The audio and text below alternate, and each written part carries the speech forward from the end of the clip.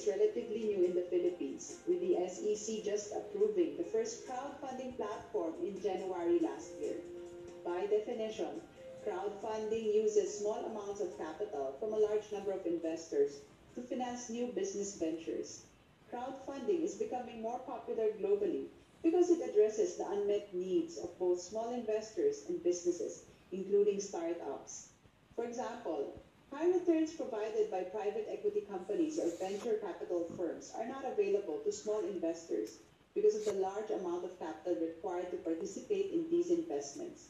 Meanwhile, small businesses and startups usually cannot access banks and capital markets for their funding needs because of their small size, absence of track record, and numerous documentary requirements.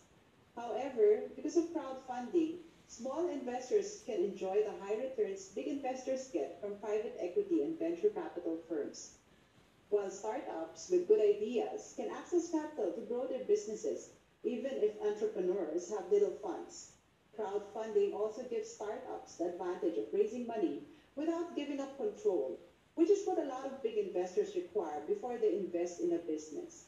However, it is important to point out that investors who fund businesses in crowdfunding platforms also face risks.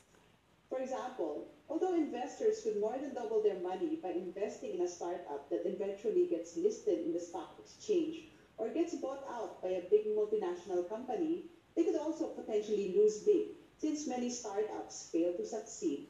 To manage risk, investors who participate in crowdfunding must do their due diligence. Investors must also diversify or invest in many companies instead of just one, and limit the size of their investments to only a small portion of their total portfolio. Although crowdfunding is only new in the Philippines, it is a space worth watching, given its potential to help exciting new businesses succeed in the next few years.